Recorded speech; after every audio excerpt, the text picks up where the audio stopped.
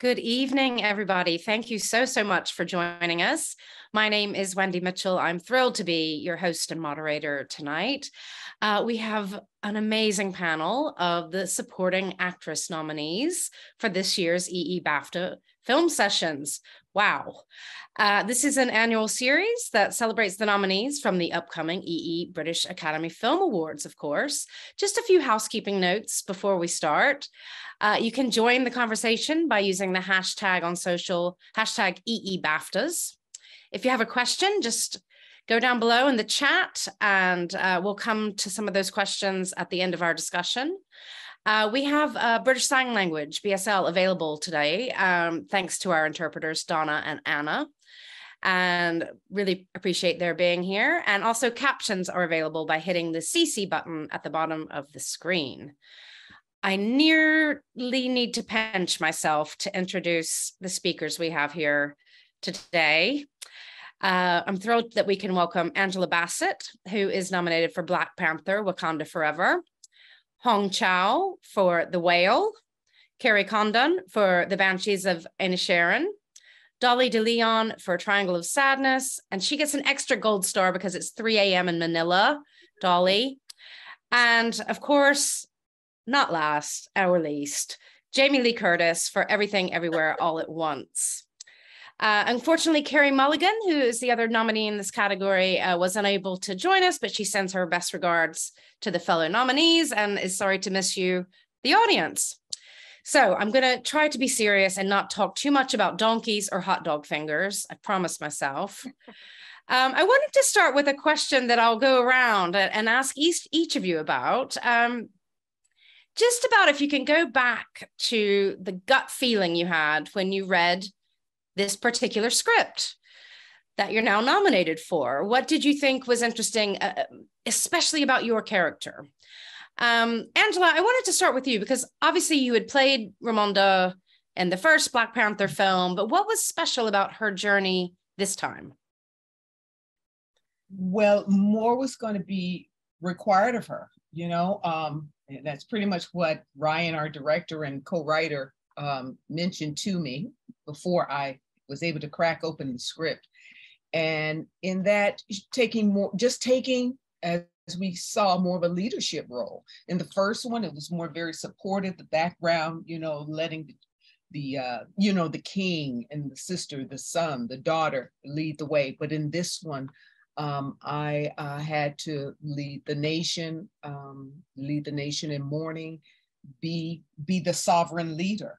So it was completely and totally unexpected. I didn't know to what degree, but it was unexpected, you know, of course, because we lost our lead actor.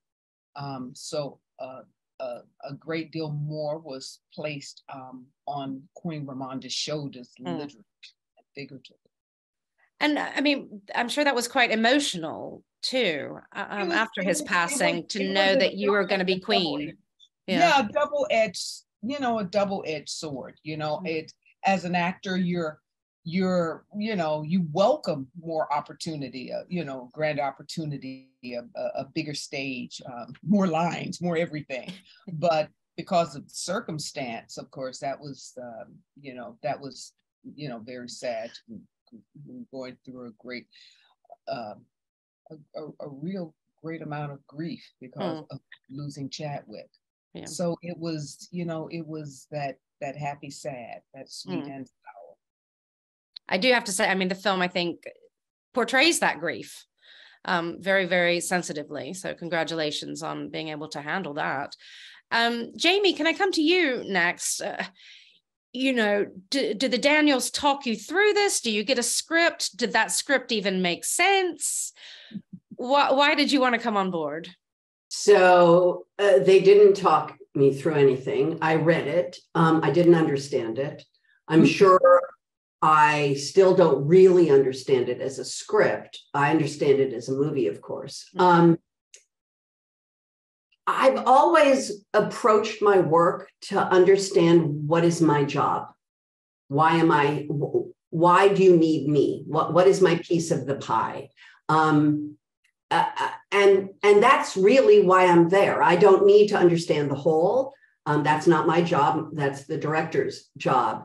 My job is to understand the human. And I understood Deirdre, Bo Deirdre, as well as I've ever understood anyone. I know Deirdre. I know many Deirdres.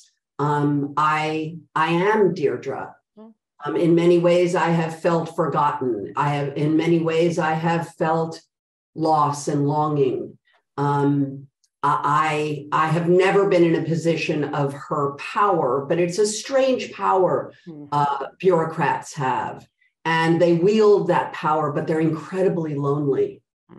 And as soon as I understood that, and then, my job is to show up as Deirdre. I don't ask a lot of questions. I'm open to collaboration. I'm certainly collaborate with Shirley, the costume designer, and Anissa and Michelle to create what Deirdre looked like, and Josh, our prop man, to create aspects of her. But, my job is to show up 100% ready to work when I do my work. And so it didn't matter. The beautiful thing that I learned about the movie was I also am very curious, and I sit on set, and I never am in my trailer. And when we shot the laundromat sequence, I learned what the movie was about because I watched James Hong and Tally have their scene of what that relationship was. I watched Key and Michelle reunify in that beautiful sequence. And then I got to have a scene with Michelle where these two women bonded. And as soon as all of those sequences were shot, I went, oh, in the midst of all of this insanity lies great truth about the human condition and how beautiful that was going to be. Yeah, it's really, with all the metaverse and everything, it's a film about family. Yeah, in many ways, and love, and we can all and love and kindness and failure. It's a movie about being a failure, and that is okay. It's about the immigrant's experience. It's about the American dream gone bad. It's about a lot of things, but at the center of it is love, of course. Dolly, can I come to you next? When you first heard about this role of Abigail in Triangle of Sadness, did Ruben explain it to you, or did you sort of get it on the page? What drew you in? Nothing was explained to me. Actually, when I auditioned for the part, I was only given three of the sides from the script and a brief synopsis of the script. And when I got the part, that's the only time I really read the script. And when I did read it, I sort of relate a lot to Abigail, the character I play in the film. So it was, it was easy for me to get into her head or to really understand who she was until it wasn't, until I couldn't understand her and I was constantly searching for her. So it was really a big surprise for me when I read the script because Abigail is a character who turns everything around. She just, throws everything off balance and takes everyone out of their comfort zone. So it was a very exciting part for me to play in a very exciting film where you don't expect something like that to happen. Yes, many unexpected moments in Triangle of Sadness. I hope everybody here has seen it. Hong, can I come to you? And when you first heard about the whale and the role of Liz, what drew you in, or did you have any trepidation? Oh yeah, well, to paint the picture, I had just had a baby, my first child, and my agent reached out and told me that Darren Aronofsky was working on a film.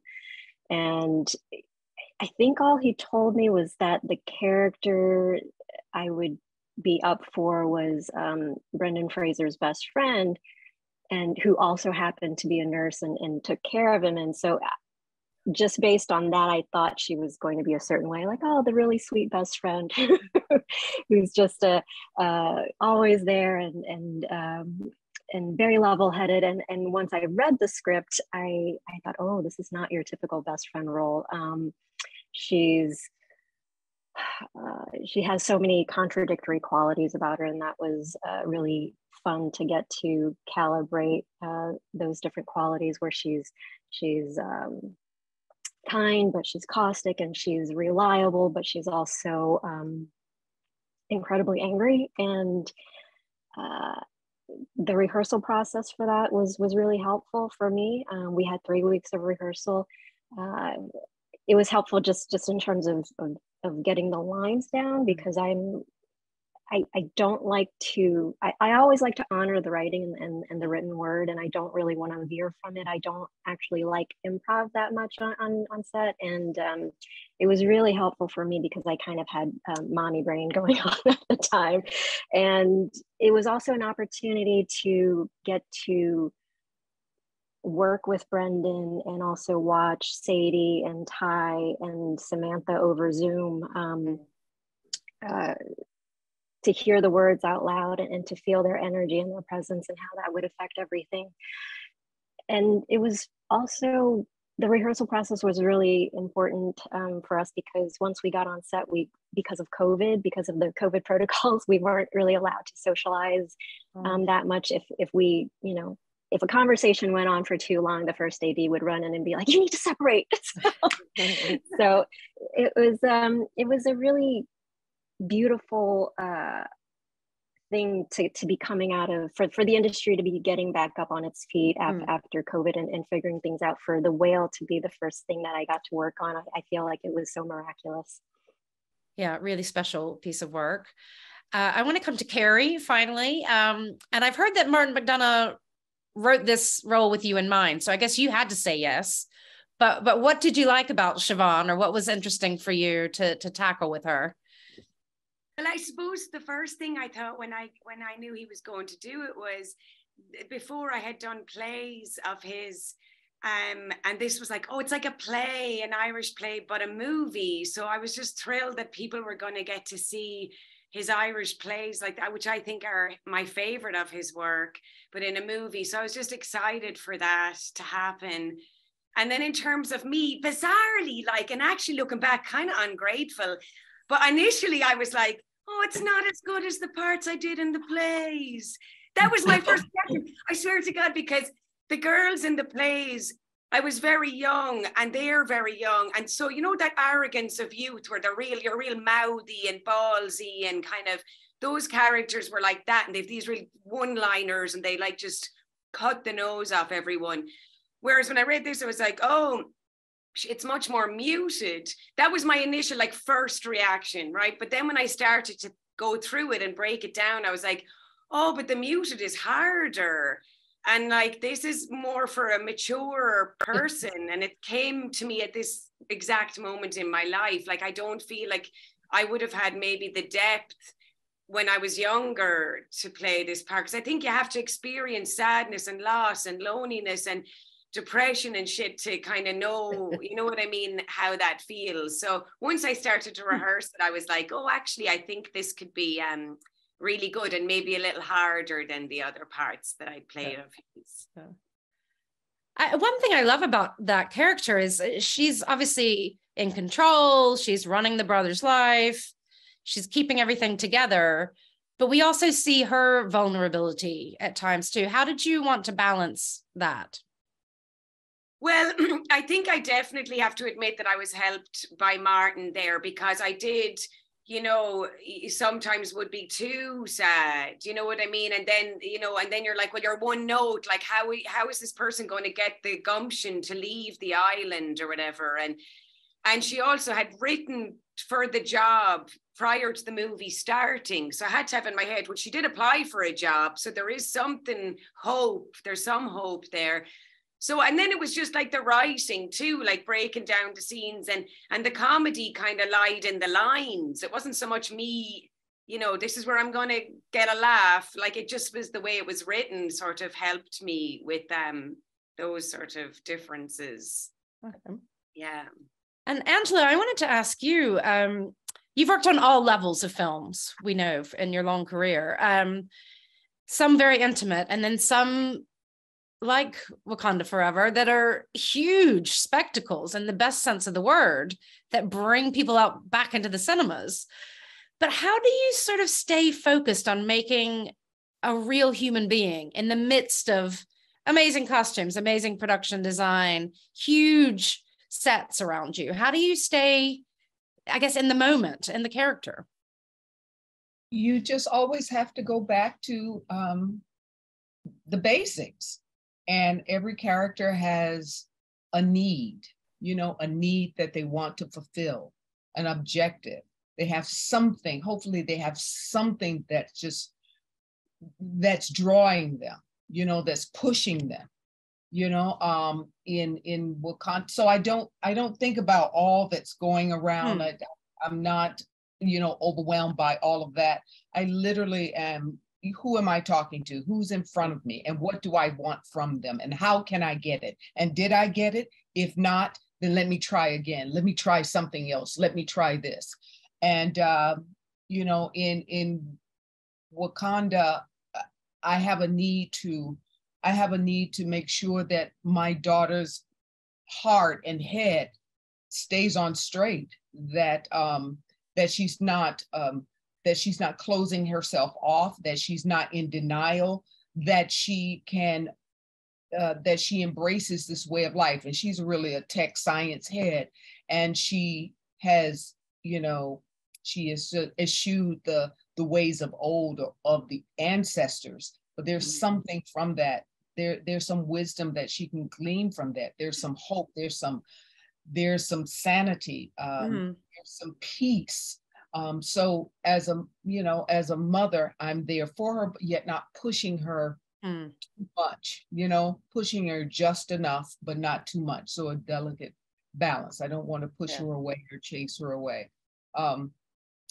So I mean, I sit in a room with all the Dora Milaje, all of the, you know, the different tribes from everywhere, the wise elders are surrounding.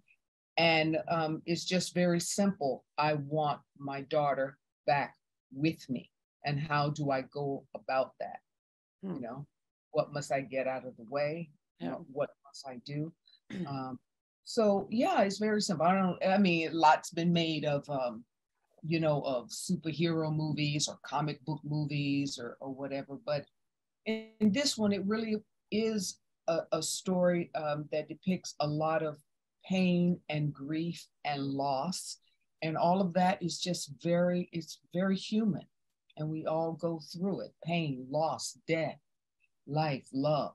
We all experience that. So that's what I concentrate on, as opposed to keep it focused. It's a family story again at its heart.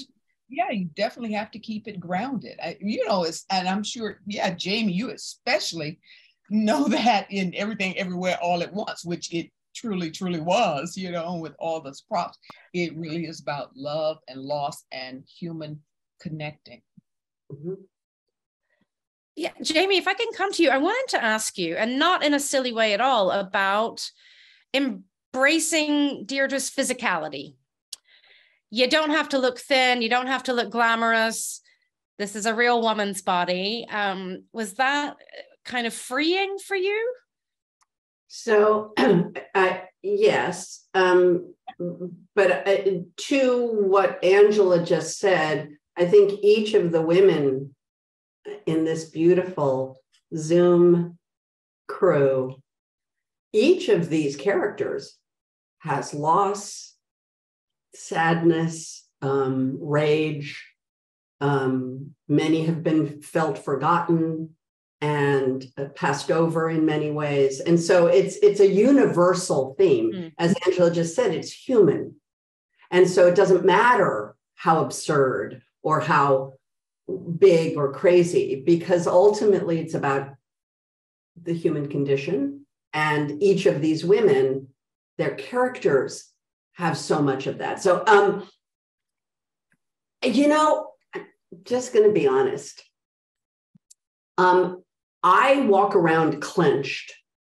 I don't know about all y'all, but, you know, I'm 64 years old and I just sort of clench. And, you know, we go to these things and we suck it all in. And the truth of the matter is, I just wanted to relax my body and let my body just be. And that is what I look like. And I would do it here for y'all now because it would make y'all laugh. But, this is not anything but me relaxing my body. And the minute I, pull it all in, it looks different. And I just wanted to make sure that in Deirdre's world, that was just sort of honoring the fact that most people, when they relax their body, have, we're all women. I mean, my God. So it was just, even my legs, I relaxed. So everything, my little knees knocked, I just did, she sits all day long. So many people in the world sit all day long. And, I've seen the movie Wall-E. We're all going to end up like that movie, guys. We're just going to end up that way. And so I wanted to honor that. And, her carpal tunnel brace with her watch, again, that is a result of constant repetition motion. And anyway, that's it. I just wanted to sort of honor it and just relax everything. Thank you for being real on screen and here tonight. Yeah, it's just like that. It's all good. Dolly, I have a question for you, which is I've been lucky to visit one of Ruben Östlund's sets before. And on the day I visited, he was doing something like 40 takes of one scene. And I know for some actors, it takes a while to get used to that. So I'm wondering, did you like this way of working? Was it many takes with Ruben? It's funny, Wendy, because before we started filming, before I arrived in Sweden where we shot the film, I researched about how he works just so I can get an idea and I won't be shocked when I get on set. So I knew that he would do a lot of takes. In fact, I heard that in his former film prior to this one, he did up to 95 takes for one. Yes, I know. So I was terrified, and I knew I had to get my cardio going and, do the treadmill every day for 30 minutes just for stamina. But for some reason, when I got there on my first day and he kept making me do the scene over and over and over again, I don't know why it went over my head. I forgot all about it. I was second guessing myself and thinking, did they make a mistake? Maybe I shouldn't be here. Maybe they should have cast someone else. Why does he keep making me do it over and over again? Am I never going to get it right? So that first day was really hard for me. And I was, going through a lot of self-doubt, and I really felt like I made a big mistake there. But then after that, I got used to it. By the second day, I knew that, okay, this was his way. This is how it is. And I ended up really appreciating it because my background is in theater and I'm used to repetition anyway. So we do things over and over again and we rehearse, we run scenes over and over again. So it kind of helped me in a way. And especially because the setting of the film is we're stranded on an island. So we're exhausted and hungry. So it really helped that we were doing it over and over again, because at some point I was really exhausted and sort of hungry. So it helped. I do like his process. I just don't know how it would work out if it were in a different setting. Like if you're, let's say you're relaxed and you're just enjoying life by the pool, or, doing laps maybe on a pool. I don't know if I'll be able to survive that. But with this particular film, I really liked that style. It really worked to my favor. And I think all of us, the entire cast, really liked his process. That's good to hear. It wasn't torture, and maybe not 95 takes. Hong, I wanted to come back to something interesting you said about... I've worked with some people who have 95 takes. Well, my very first film was Inherent Vice, and Paul Thomas Anderson does a lot of takes just because a lot of his shots are really like long oneers, and so there's a lot of elements that have to fall into place for one take to be what he wants. So yeah, I guess it's just whatever you grow accustomed to. Or adapt to different ways of working. Yeah. Hong, I was really interested how you said that Liz isn't, a typical best friend to him, but I think there's love between them, but also is she enabling him? And I'm wondering, how much did you think about the complexities of their relationship?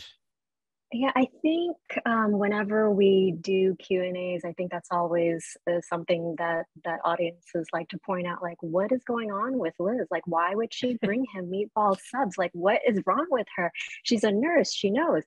And, for me, it was about looking at their history and being truthful to that, because that relationship everything that they do, that didn't happen overnight. It took a really long time to get there.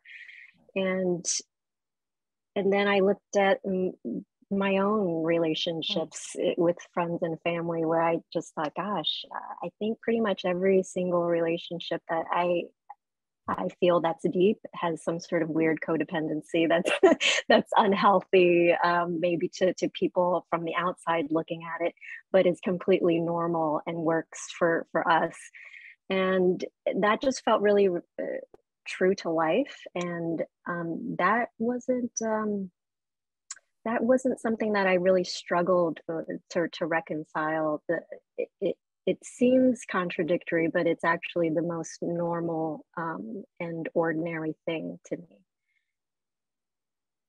Yeah, I think we could probably all recognize that in our own lives if we take a hard look. One thing BAFTA was curious for you all to mention is, and you were so supportive of each other backstage when we just met on Zoom. It was lovely to see you all championing other women. And we're curious if we can ask you, who is a woman that has made an impact on your career? And I know I'm kind of putting you on the spot. It doesn't have to be a professional person. It could be somebody in your life. Kerry, can I ask you that first? Jesus, that's hard, because I immediately think of loads of actresses that I would have watched when I was younger. And that's so important for me to say, because I think there was this whole like, people acting like we're the first women to do this and we're the first. I'm like, are you mental? There has been nothing but amazing performances from actresses all through history, and I wouldn't even be an actress had I not watched these amazing performances. So I can't pick an actress though, because then, if I pick one, there's 50 million other ones I'm not mentioning who deserve it as much. So I don't want to go with that. I suppose, for the sake of staying in her good books, I'll pick my mother, because my mother, my parents gave me a real good work ethic. We weren't allowed loll in bed on a Saturday. We had to get up and like do stuff. And my parents are workers. My parents split up, and that was tricky in Ireland at the time, a Catholic family. And my mother had to take care of 4 children and all that sort of stuff. So I was kind of, there was just, you just don't whinge about stuff. You just kind of get on with it and you make the most of things. And also that there's no shame in being working class. Well, and doing a job just for money. There's no shame in doing a job for money. Like, you're not blessed in this career. Like 1% is blessed with, they're 20, they get a lead in a movie and they're blow up. That doesn't happen like that. And so the majority of people are just working actors, and it's great to be a working actor. It's great to make a living out being an actor. So I think all those things I kind of got from my mother, and yeah, I would say her probably. Well done. It's an early Mother's Day present. Dolly, can I ask you a woman who has mentored you or inspired you? I like Kerry's answer. Can I copy her answer? Yeah. No, but it's really a combination of many different women. But I do have one, and I don't think anyone else will get hurt, because she's my best friend, and she's the one who inspired me to really, to be an actor. We weren't best friends yet. We were high school batchmates. And I just, would watch her do declamations. She would always join these contests, these inter-school competitions where she would do declamations. And when I would watch her, I would think, I want to do that. That's exactly what I want to do. I want to be like her. And after that, we became best friends, and her career became so rich with so many different genres of acting. She would do improv, she would do stand-up, she would create so many different characters. She would always, her acting was always like on the edge, like on the brink of jumping off a cliff.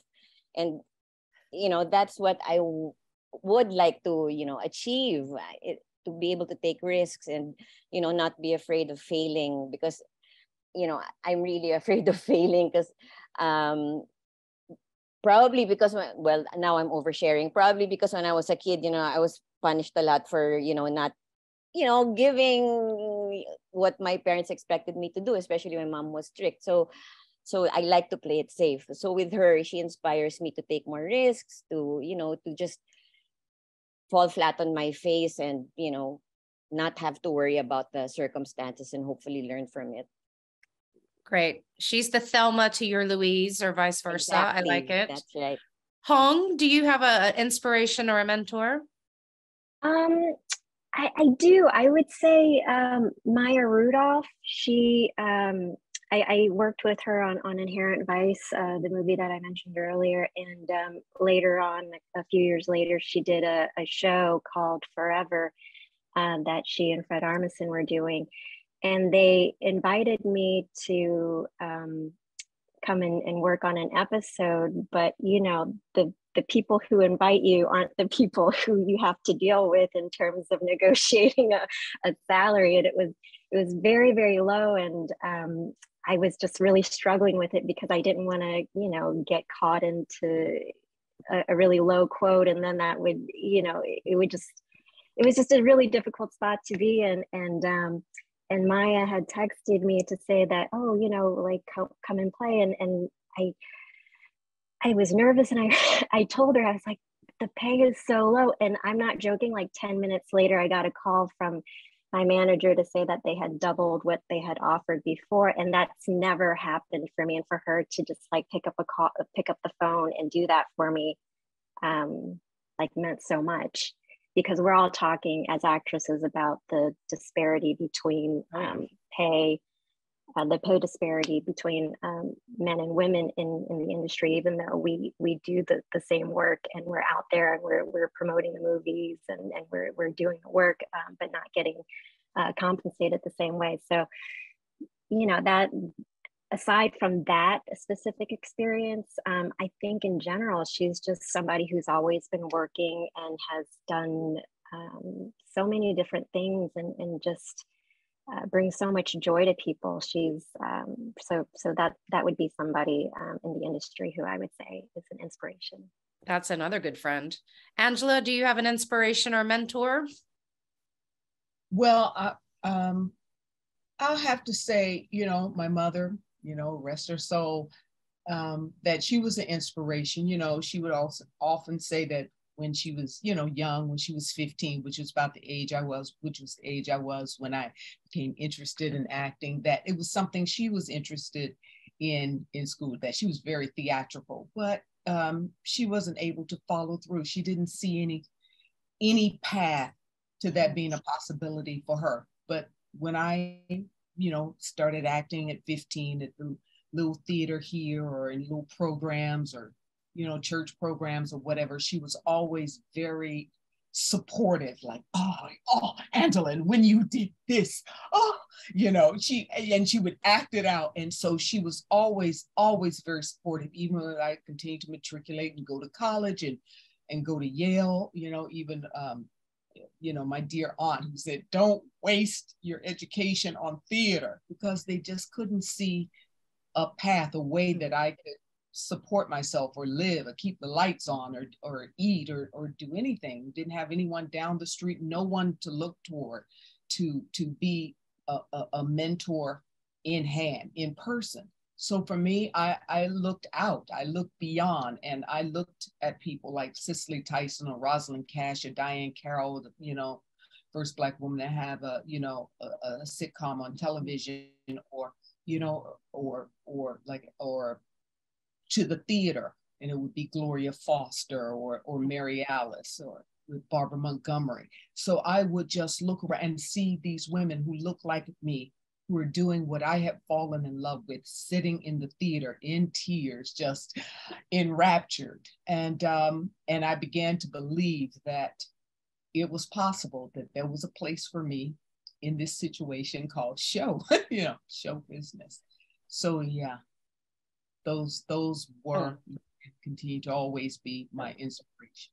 And then to have an opportunity to work with some of them, Ruby Dee and Sister Tyson, and to feel their heart, and for and to just embrace me and love me, and make me laugh and make me cry. And we have to say, you've paved more roads since then for this next generation. So thank you. Jamie, who inspires you? Who mentored you? Who do you want to say? I'm sure there's a lot of people. Well, you know, it's funny, there aren't. I'm going to be, it's so, you know, of course, I'm the last one to speak, and you went to Yale. Thank you. I'm like so impressed. I barely got out of high school. I crawled out of high school. I went to the only college where my mother was the most famous woman to have graduated. They wanted my D+ 840 combined SAT academic record. That's what they wanted me, because I was their girl. I am an untrained actor. I never went to an acting class. I was discovered by accident by a man who used to be a tennis teacher near me, who I ran into at Christmas time when I came back from my freshman year of college. And he said that they were looking for somebody to play Nancy Drew on TV, and maybe I should go up for it, which I did. I ended up signing a 7-year contract with Universal. I quit college because, you know, I had no business in college. And ultimately, as you know, I ended up in horror films.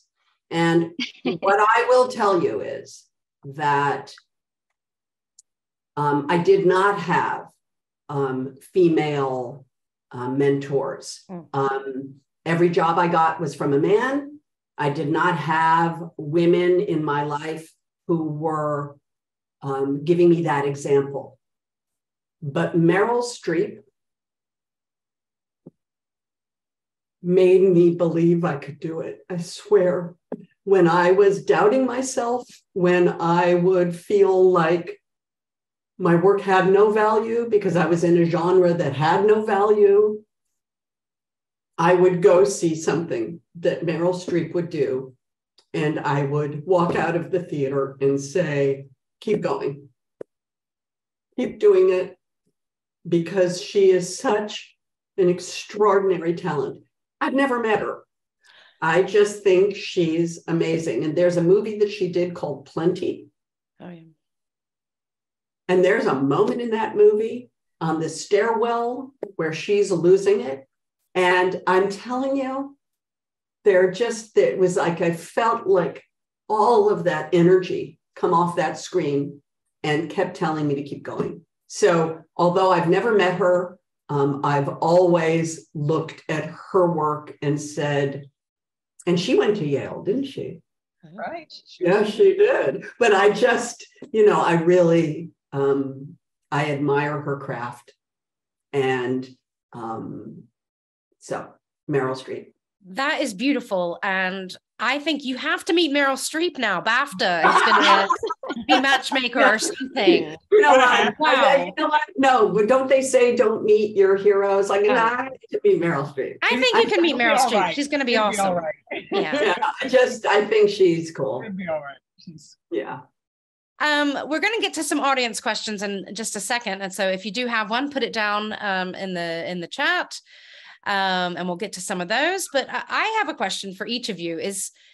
I'd like to hear your favorite scene from this film that you're in and why it's your favorite. It could be that it was the scene you laughed the hardest. It could be the scene when the donkey threw up. I don't know.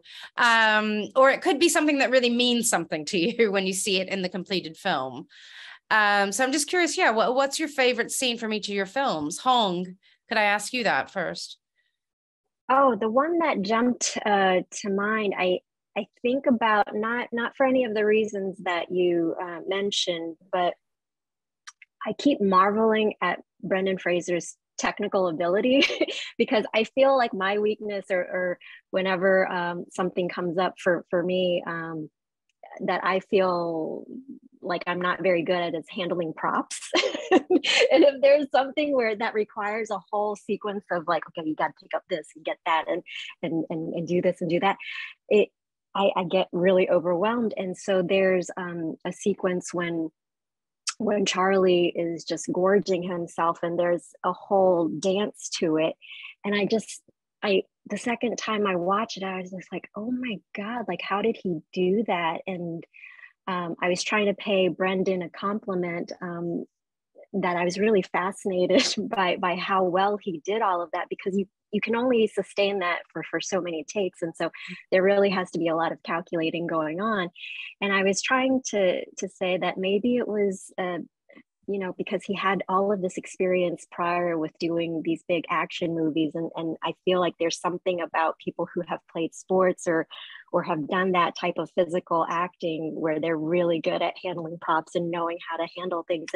And he just blew me off. And he said, I just was trying not to do it like more than one time. So that was all that was going on in his head. But that to me, for me, stood out as an actor, that things that I want to work on. Amazing. Also, you don't see any gears turning while he's putting the pan over here and there. Yes. Angela, first of all, we know you're shooting. Do you need to go back to set yet? I probably need to check the time. Okay. Can we just ask you this question? Do you have a favorite scene in Black Panther: Wakanda Forever? Oh gosh, I love every scene in Wakanda Forever, just looking at just the work of the cast, the crew, the artisans. Of course, I love the throne room scene where she demotes Okoye. I love that because it's an intimate scene between two people, but it's a room full of folk, and it's just a balance. It just seems like, you're fired, get out of here. But just to have it's just a delicate playing and mixtures of emotions that are going on. And yet something about, even though it's intimate, it was something about it in that moment, in the playing of that day, that felt Shakespearean also. And I come from theater also, like Dolly, and it's my first love, the theater, the stage, and hitting the back wall, and you just don't get that many opportunities to do that. You're, just playing, being subtle, and the mic is right here, and subtleties and all, and naturalism and all of that. But it was something as big as life is and can be that was in that moment of a mother losing her daughter, and yet, maintaining an amount of control as well. So it was, I just relished having that opportunity to do that, because some it was, some things are just easy to do, and this was not that, but it was a pivotal moment. Yeah, it doesn't look easy, but it looks regal. So congratulations. We've been told that you probably have to go back to work. So I think we have to say goodbye to Angela. Thank you so much for joining us. I love you, and I'll see you for 24 hours, right? Yes. I'll see you soon. Okay. God bless you. Thank you. God bless. So Dolly, did you have a favorite scene from Triangle of Sadness?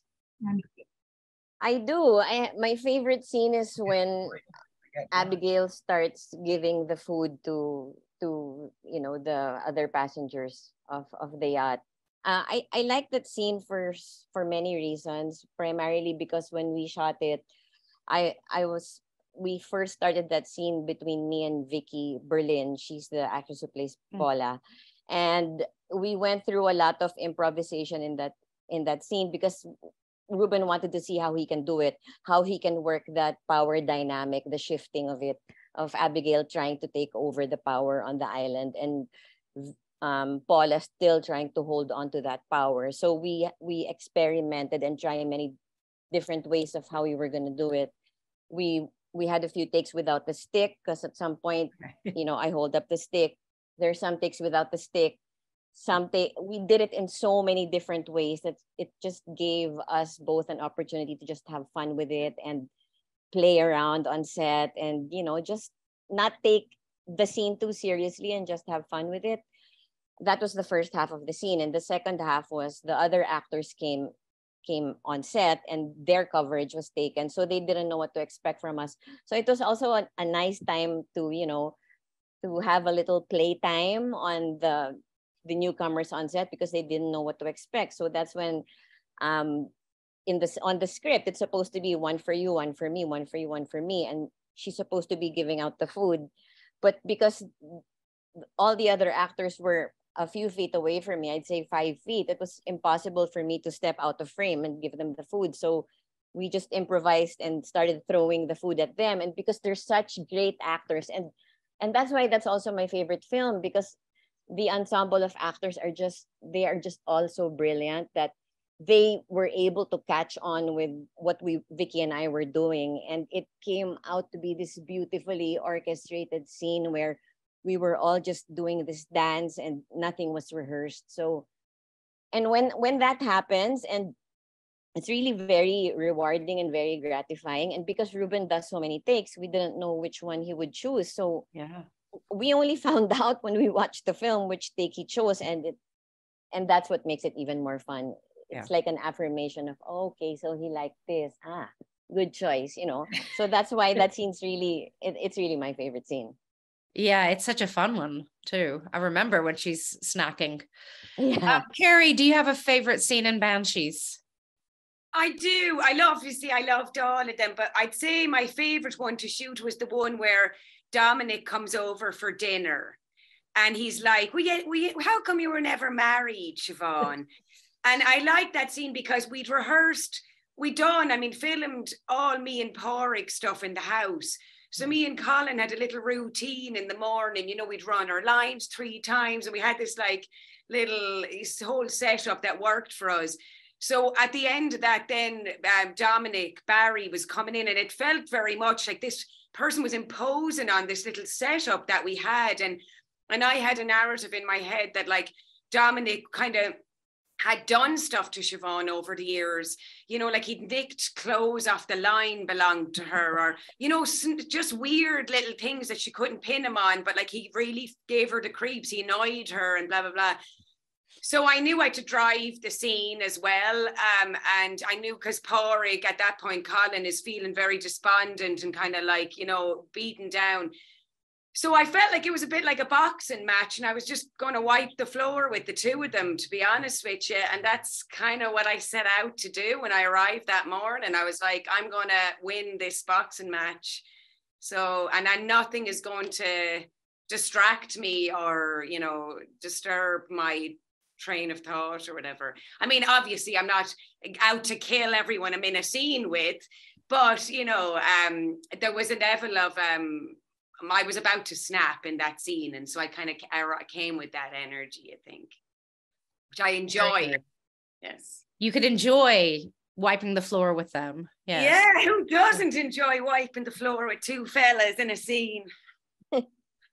And Jamie, do you have a favorite scene from Everything Everywhere? Boy, I just could listen to you people talk all day long.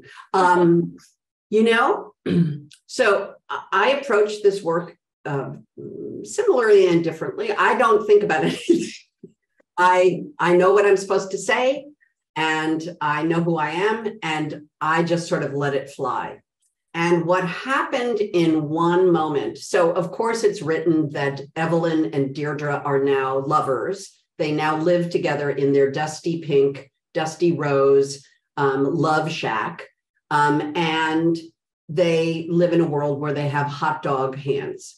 And, you know, it's absurd and it clearly could be played sort of absurdly.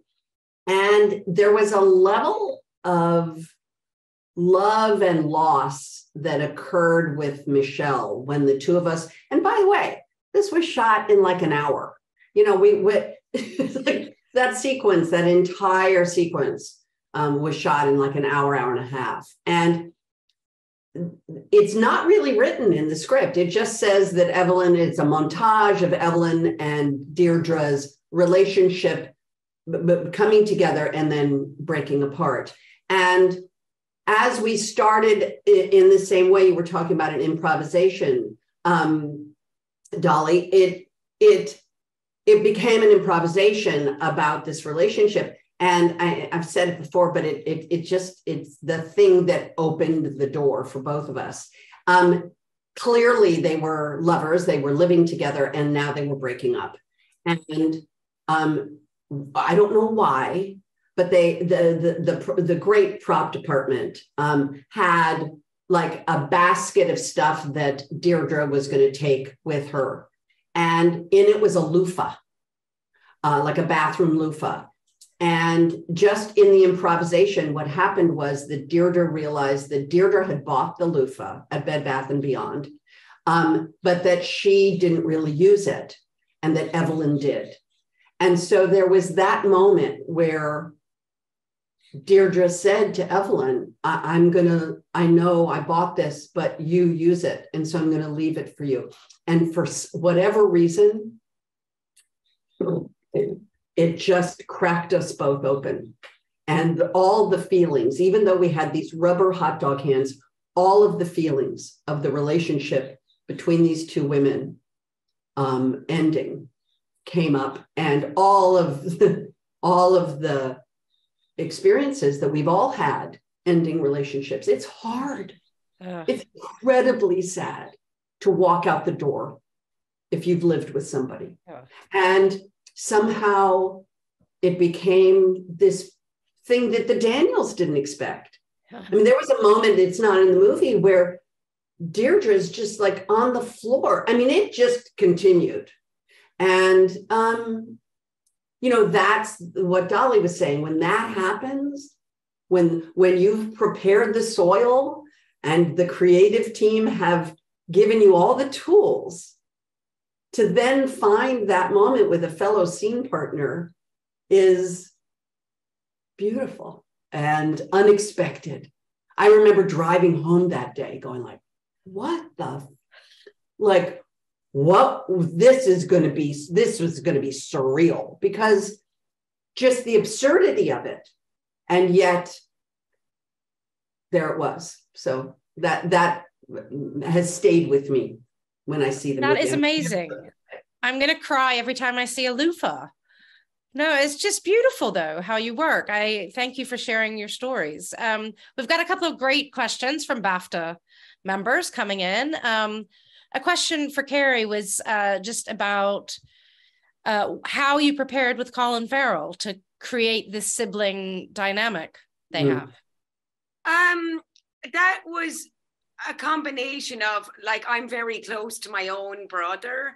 I've been close to him my whole life. And so, I just knew the dynamics of why I'm familiar with why I like being with my own brother. And I just kind of paid attention to when I'm with him, how I behave when I'm with him, and the childlike kind of ways you behave, and the way when, you can reveal like insecure things about yourself to your sibling, like in a very safe place that you wouldn't even do to like a partner sometimes. And so there was that. Then there was Colin's a lovely guy. Like and he's not just nice to the actors, like he's just a lovely person to everybody. So you kind of feel safe with him, and he's gentle and he's kind to everyone. So that helped kind of just, and then we'd rehearsal, and then I dyed my hair more to look more like him, I suppose. And then also when I was around him, like, you'd take away, I would walk in a way that I knew wasn't like an attractive way. I took away all those elements of how you would be aware of being, like there was a waddle. I remember when I was walking to the kitchen and she's sick of him, it was more of this waddle, this like unattractive, put upon, God, I'm so sick of this existence kind of lots of different things, lots of different things. Yeah. Yeah. Yeah, it's believable. I believe you could be squabbling brother and sister. Dolly, there's a question for you asking, this person has heard that Ruben originally wrote the role for a man, and then somebody suggested it should be a woman. Is that true, or did you hear anything about that? Yes, that's true. Originally, his concept for Abigail was a mechanic, a male mechanic who, the mechanic of the yacht. And then he was asking the opinion of his students, because Ruben teaches film in Sweden.